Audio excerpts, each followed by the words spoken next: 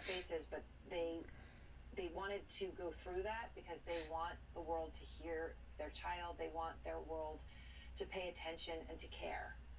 And that's why they went through that, because they wanted you to see it.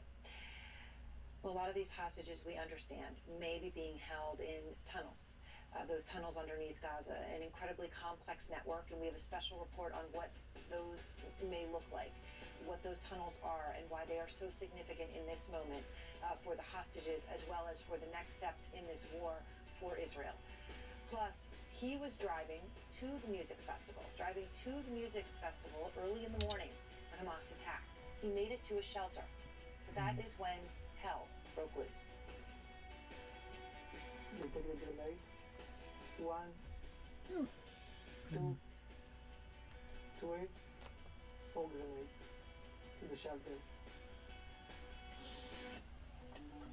It's a good day to start something new. I'm going to coordinate this. He has my authority to do what is needed to get it done. The president saying he expects this to happen by Friday and vowing that he will get people out of Gaza. Of course, there has been no development on that front yet about people actually crossing. Comes as American pediatrician. Dr. Barbara Zind, after 12 days that we've been telling her story, is still desperately waiting for that day to come. One of the many Americans in Gaza right now. Last night when we spoke to her husband, Paul, he told us Barbara was rationing water. Now, a tiny, tiny ray of light here. We are now able to tell you that some food and water, additional supplies, made its way to where Barbara is. She says given to her by Nigerian Mercy Corps. Just to give you a sense of how broad the efforts here, Nigerian Mercy Corps. And as Israel tonight is preparing to begin a ground assault on Gaza, there are so many challenges for them, and perhaps the biggest is the underground tunnel system that the IDF actually calls the Gaza Metro. It's a considerable maze of tunnels. It obviously could easily conceal an ambush, be booby-trapped. Also, they say hostages there could be also filled with explosives, ready to cave in on anyone who attempts to go inside. I'm going to go now straight to Tom Foreman, because he has been looking at everything we understand and know about these tunnels of the Magic Wall to understand why these are so central to everything right now. Tom, everything. The hostages, the war, any kind of ground incursion. What can you tell us about the tunnels? Well, considering, Aaron, how vast the tunnel network under Gaza is believed to be, there are relatively few details or pictures of it, but those who have been there or who have researched this area tell us that this so-called Gaza Metro consists of many, many passageways, many of them likely dug by hand by people who would dig them out with rudimentary tools in many ways. They couldn't get big equipment in there. And then it's reinforced with concrete so it could not easily collapse. How long are they? Well, really, when you're considering that Gaza itself is only about 25 by 6 miles, very long. One estimate holds that the tunnels may wind around for more than 300 miles. How deep? That is unknown. Estimates run from maybe 30 or 40 feet down to much farther, although that would suggest some surprisingly sophisticated engineering, considering how in these photos many of these tunnels really appear to be quite cramped. So to take that down much deeper, Aaron, that's a much bigger challenge.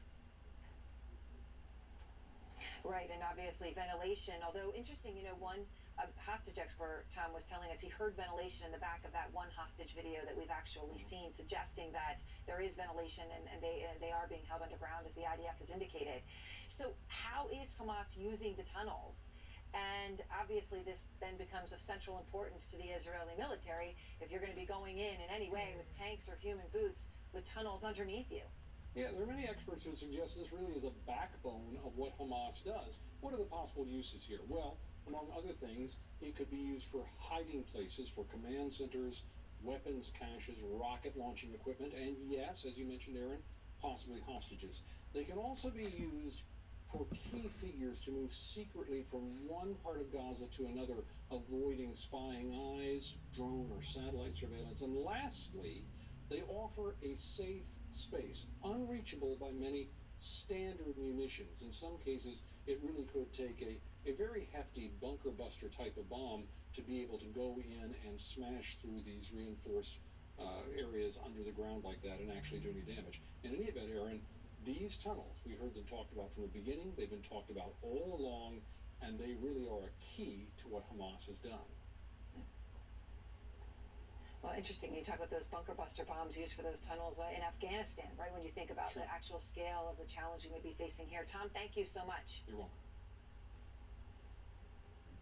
Out front now, Harel Harev, senior researcher at Tel Aviv University, who has spent a lot of time learning about the tunnels used by Hamas in Gaza.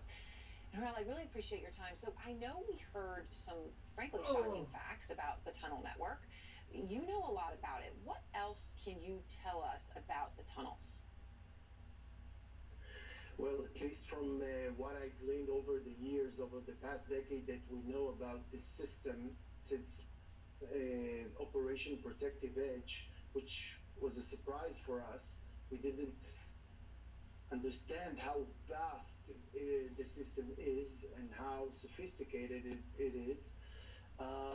I can tell you it's a very large network of tunnels, which have those centers or hubs, if you'd like, of command rooms, of war rooms. They actually consist anything that someone needs for a long stay underground. For example, showers, places where people can rest, storage areas, firing shafts, explosive tunnels. Even explosive tunnels, I think, would be one of the things that will wait there. A very old tactic, by the way. Exits for guerrilla attacks, exits for anti-tank squads, all sorts of things, and of course for the systems themselves. We need to understand there is a independent water system, sewage, electricity, AC.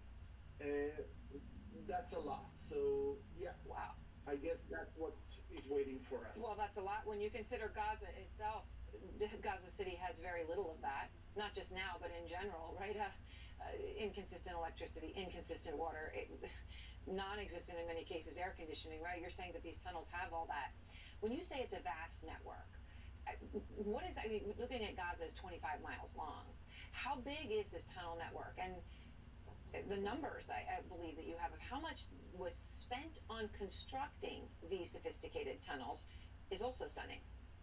Yeah, it's stunning. Just to give you an idea, only the digging of 1 meter, namely about 1 meter, would cost something like $300 just for 1 meter, and we're not talking about cables, electricity, all those systems that I mentioned, which adds on, of course, for a much larger number.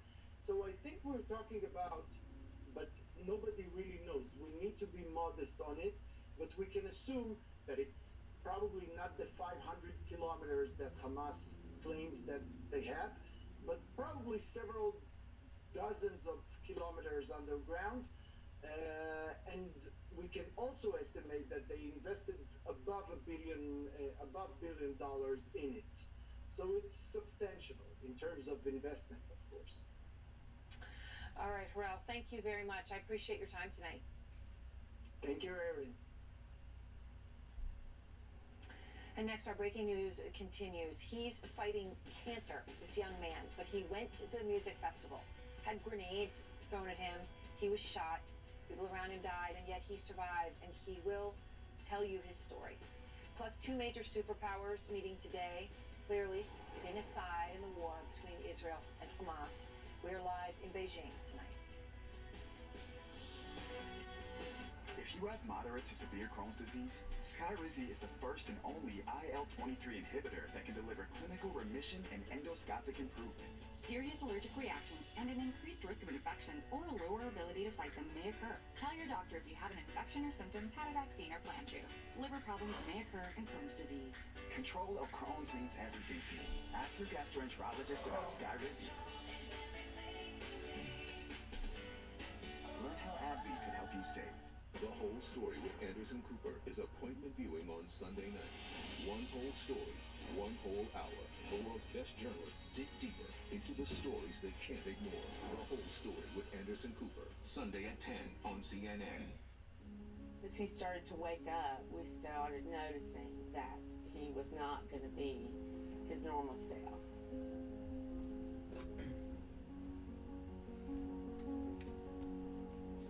He was not able to speak well. He had no control of any of his bodily functions. He wasn't able to walk. It was going to be a long rehab.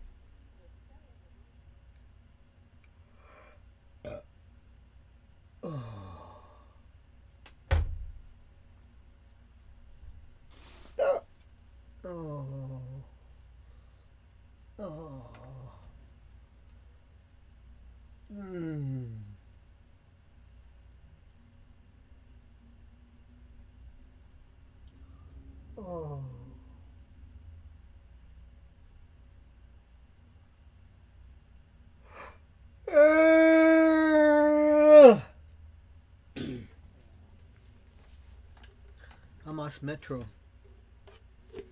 a song by Paul Beckman, probably a song, also the new and first leader of humankind in the free world, created October 18th, 2023.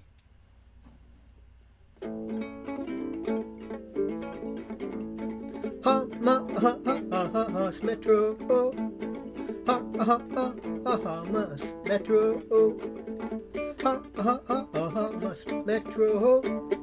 HAMAS Metro, a series, a network of caves underground in the Gaza Strip.